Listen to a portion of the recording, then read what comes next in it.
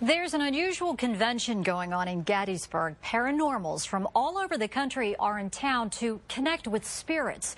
Rob Dixon reports.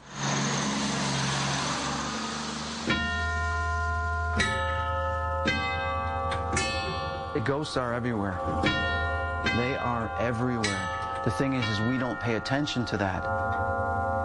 Paranormals are trying to change that at Phenomenology 101. The Northeastern paranormal investigators are hosting the convention that lectures the ins and outs of soul searching. We have people who are specialists in equipment that we use for investigations. We have mediums. So they'll be going to lectures all day, and then in the evenings we're splitting up into a couple different locations to do investigations. One of the sites is the Farnsworth Inn, which claims to be haunted by at least 14 spirits.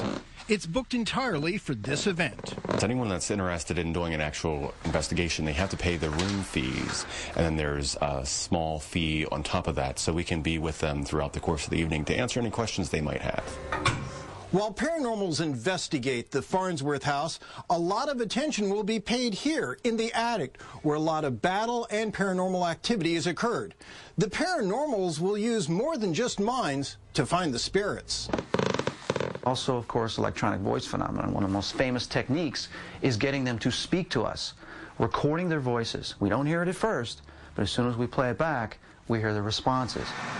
With cameras, thermal imagers, and electromagnetic displays, investigators hope to document the other guests of Gettysburg. After all, that's what brought them. Because of the history here, you can't find any better history than Gettysburg. And it's supposedly known to be very, very haunted. That's for the investigators to experience. Rob Dixon, ABC 27 News. And for more information, we have a link at abc27.com. The response from this first event in Gettysburg has been so positive. Sponsors are already planning next year's convention.